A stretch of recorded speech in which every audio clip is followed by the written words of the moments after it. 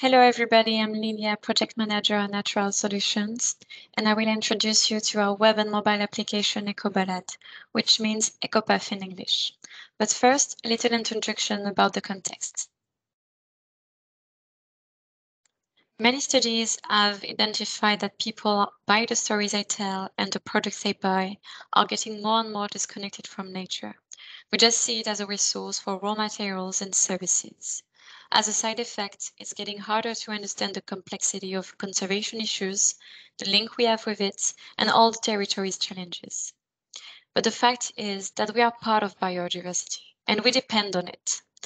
We also know that biodiversity is collapsing, and we need to do something to stop it. This is why we thought we could help by educating and raising awareness with the best of the technology. You will see it's quite easy.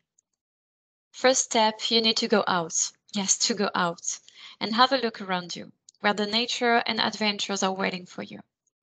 And as Albert Einstein said, look deep into nature and then you will understand everything better. You can do the ecoBalade on your own if you're going to be by yourself or with your friends, family, meet some new people during the journey. It's up to you. You just have to find an ecoBalade around you. You don't even need a web connection. You can download the ecoBalade on your phone. And while you are walking, you will need to focus on nature. Have a look around you to discover all the treasures of nature. Don't worry, you will find all the information about the journey on a short description with some cultural and geographic information.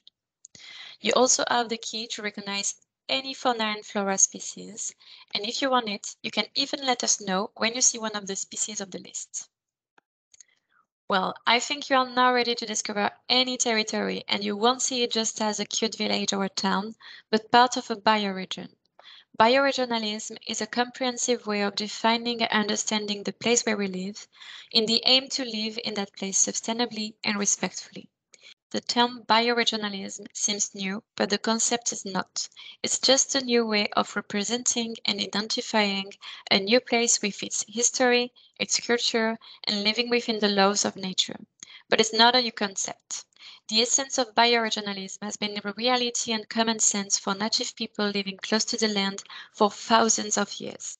And now we can reconnect us into the living biosphere through the places and regions. Thank you, everybody, and enjoy the show.